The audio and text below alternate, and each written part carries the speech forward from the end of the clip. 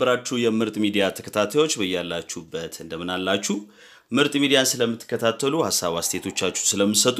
እጅጉን አድርገን እናመሰግናለን ምርት ሚዲያ በየለቱ በየሰዓቱ አዳዲስ ጉዳዮችን ወደናንተ ማድረሱን ይቀጥላል ለምርት ሚዲያ አዲስ የሆናችሁ ሰብስክራይብ በማድረግ ቤተሰብ መሆንና በየለቱ አዳዲስ ጉዳዮች መረጃዎች እንደዚሁም ዜና ጥንቅሮች ትንታኔዎችና እይታዎችን ሳይዛነፉ ሚዛናዊ በሆነ መልኩ ማግኘት ትችላላችሁ ለዛሬ እንግዲህ በዋናነት ለናነሳ የፈለግነው የታወቀው እንግዲህ የፌስቡክ ፔጅ በተለይም ደግሞ ስለ ኤርትራ በርካታ መረጃዎችን የሚሰጠው Eritrean press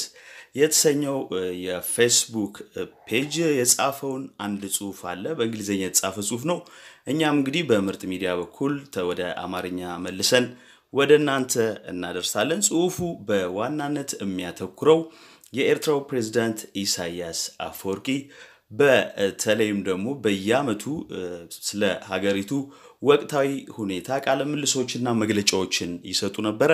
አሁን ግን በተለይ በቅርብ አመታት ይሄ ነገር ቀርቷል ኤርትራውያንም በሀገር ውስጥ ስላለው ሁኔታና ክንውን ምንም መረጃ ማግኘት አልቻልንም እያሉ ነው በዚህ ዙሪያ እንግዲህ የተጻፈውን ጽሑፍ ምርት ሚዲያም ባይወክልም በምርት ሚዲያ በኩል ተተርጉሞ ወደናንተ እንዲደርሳል የኤርትራው ፕሬዝዳንት ኢሳያስ አፈወርቂ እንደ አውሮፓውያን አቆጣጠር በ2018 ወዲህ በሀገሪቱ ወቅታዊ ሁኔታዎችን በተመለከተ ሰፊ መግለጫም ሆነ ማብራሪያ ሰጥተው አያውቁ በቅርቡ የፈረንጆቹ 2019 ተገባዶ 2020 በገባ ጊዜም የተለመደውን እንዲሁም የሚጠበቀውን ሰፋ ያለ ጋዜጣዊ መግለጫ ከመስጠት ይልቅ በሶስት አንቀጽ ብቻ የታጀበ የአዲስ አመት መልእክት ማስተላለፋቸው እጅጉን ለሚወዷቸው ደጋፊዎቻቸው ሳይቀር እንቆቅልሽ ሆኖ እያነጋገረ ይገኛል ኤርትራውያን ኢሳያስ አፈወርቂ እንግዲህ በርከት ያሉ ቤቶችን በመገንባት ቢዝነሶችን በማስፋፋትና ስራዎችን በመፍጠር ጭምር የግል ሴክተሩን ያነቃቃሉ የሚል እምነት አሳድሮም ነበር ከዚሁ ጋር እንግዲህ በተገናኘ ፕሬዝዳንቱ ምንም አይነት መግለጫ አለመስጠታቸው በርካቶችን ያነጋገረ ይገኛል እንደውም አንድ የፕሬዝዳንቱ ደጋፊ በትዊተር ገጹ ላይ መሪዎቻችን የሌሎችን ጥያቄ እየመለሱ በኤርትራውያን ላይ ዝምታን የመረጡት ለምንድነው እኔ በግሌ እንደ ንቀትና ክብር አለመስጠት እቆጥረዋለሁ በተጨማሪም የኤርትራውያንን ፍላጎት ለማርካትና ለውጦች ለማምጣት ኡነተኛ እቅድና ስትራቴጂ እንደሌላቸው የሚያሳይ ነው ሲል የኤርትራን መሪዎች በተለይም ደግሞ ፕሬዝዳንት ኢሳያስ አፈወርቂን ተችቷል ሌላኛው ደስተኛ ያልሆነ የኢሳያስ ደጋፊም እንዲህ ሲል ጽፏል ኢሳያስ ትግስተኛውን ህዝባችንን በመናቅና ባለማክበር መስጠት ያለበትን ቃለ ምልልስና መግለጫ አለመስጠቱን መመልከት እጅጉን አሳዛኝ ነው ይህ ለህዝቡ እብሪተኝነቱንና አንቢተኝነቱን ያሳየበት ነው ሲል ንዴቱን ገልጿል ሌላው የኤርትራው ፕሬዝዳንት ደጋፊም እንደዚሁ ከመንግስታችን ግልጽ የሆኑ መረጃዎች እያገኘን ስላልሆነ ጨለማ ውስጥ ነው ያለነው ብሏል ኢሳያስ አፈወርቂ እንግዲህ በ2018 መስጠት የነበረባቸው መግለጫ ወይም ቃለ ምልልስ ሁለተኛ ክፍልን የዘለሉበት ጉዳይ ከኢንተርናሽናል ወይም ዓለም አቀፍ ወደ ውስጥ ጉዳይ ሲለወጥ መሆኑ ይነገራል በተለይም ኤርትራና ኢትዮጵያ የሰላም ስምምነት ከፈጸሙ ወዲህ በኢኮኖሚና ፖለቲካ እቅዶች ዙሪያ ይሰጡ የነበሩትን መግለጫዎች ሁሉ እንዲሰረዙ አድርገዋል ዕውቁ የኢሳያስ ደጋፊና በዋሽንግተን ዲሲ የሚኖረው ሙሴ ስብሃቱም የኢሳያስ ዓላማ ላይ ጥያቄዎችን አንስቷል በተለይም ደግሞ ከሚዲያዎች ጋር ግንኙነት ማቆማቸውና ለህዝቡም መረጃ መስጠትን አለመፈለጋቸው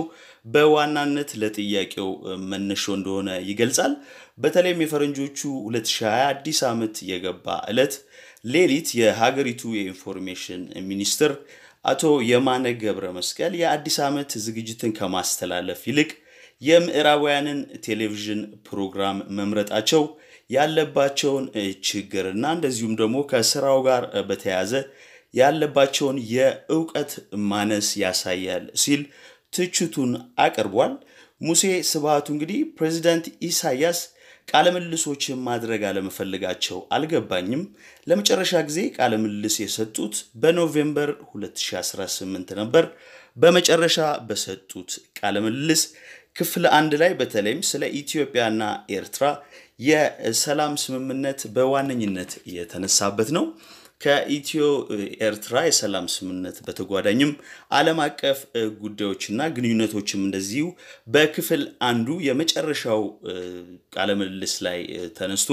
ውይይት ተደርጎበታል። ክፍል 2ና